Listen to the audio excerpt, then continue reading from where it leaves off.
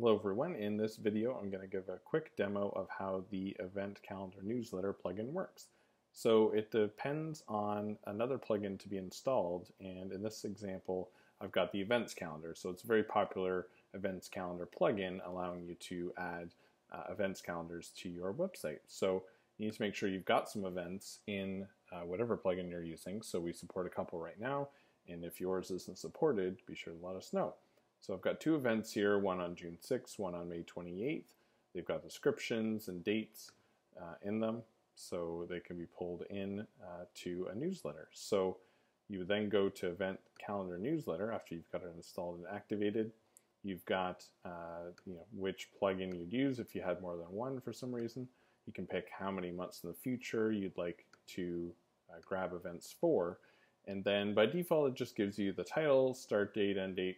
You can add different fields from within the event descriptions and event data to include in your newsletter. So you can really just leave it as is, hit generate newsletter formatted events.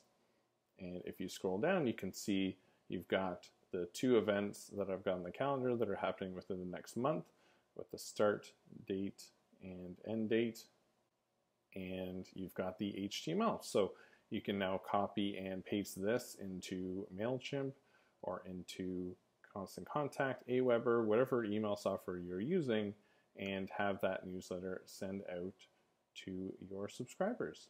That's it. Any questions or feedback, be sure to let me know.